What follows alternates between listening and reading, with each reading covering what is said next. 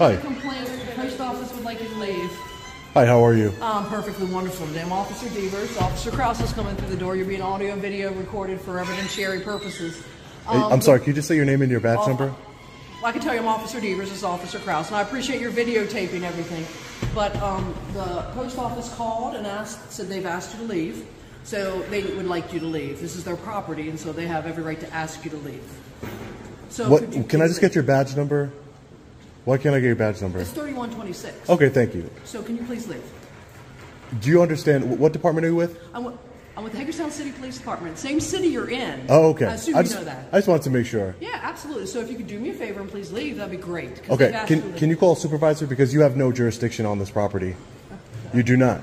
Okay. I'm telling you, before you make a mistake, you should call your supervisor. This is federal property. So, sir, who do I have the luxury of talking with today? Oh, my name is Sean. Sean what? Just Sean. No, you don't have a last name? It's just Sean. So no one gave you a surname when you were born? It's just Sean, ma'am. It's just Sean. So you want to know my information, but you don't want to share yours with me? Well, you're technically the public servant here, ma'am, not me. Okay. So, how you doing today, sir? Can I get your name and badge number, please? Sir? Can I get your name and badge number, please, sir? Can I just get your name and badge number and I can welcome? 3834. Okay. All right, we'll deal with you in a minute. Great. Officer, you're going to shut the post office down for what? If you would look at the rules and regulations governing conduct on postal property, poster 7, it will explain to you exactly that I have the permission to do what I'm doing, and the First Amendment of the United States Constitution as well. Ma'am, can you please call a supervisor? Sir, I've already done that. Oh, thank you. I appreciate that. Actually, I think I've called 3. Three supervisors. You have 3 supervisors to work through your issues today. Okay, Absolutely. I don't have any issues. Okay. I think the people at the... Why would you close down the post office? Huh? Why would you close down the post office? Well, we're just making sure that we make sure you have privacy to deal with your issues so the rest of the world isn't privy to I don't have any issues. Okay, I'm okay. Well, I'm glad. I'm okay. Did you not know that you don't have jurisdiction on federal property?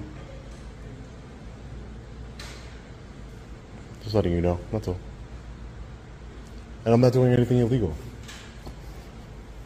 Anyway. Sir, can you just tell your supervisor, since they don't want to speak to me, can you just let them know to look up poster 7, the rules and regulations governing conduct on postal property? It's a federal law. I'm being serious. I'm trying to be genuine with you. Well, it's a federal law.